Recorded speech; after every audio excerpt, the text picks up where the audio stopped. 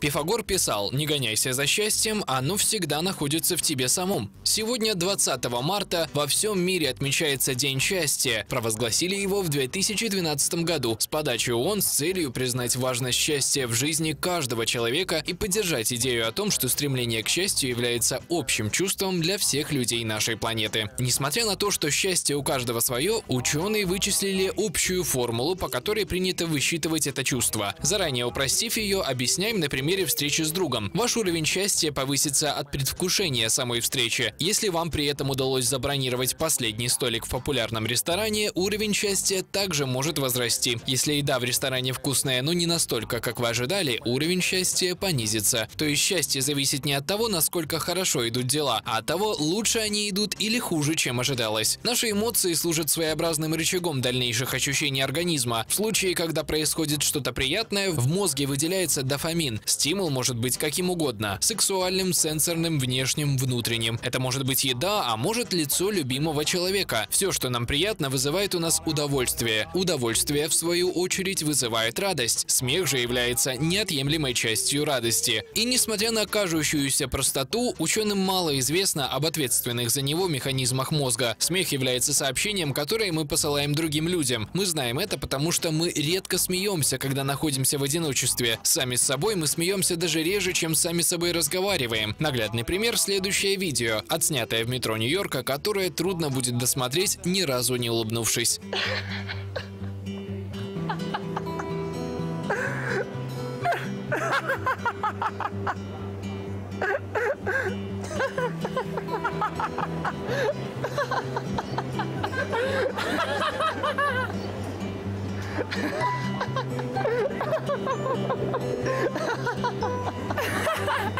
Человек начинает смеяться примерно в возрасте 3,5–4 месяцев, задолго до того, как начинает говорить. Смех, как и плач, выступает в роли доречевого способа взаимодействия с матерью и другими людьми из окружения ребенка. Со временем смех эволюционировал в социально приемлемую форму избавления от агрессии. Она удобна тем, что не вовлекает никаких прямых агрессивных действий, но при этом позволяет выразить свои эмоции. Даже животные смеются. Правда, их смех не очень похож на наш с вами, однако его природа остается схожей.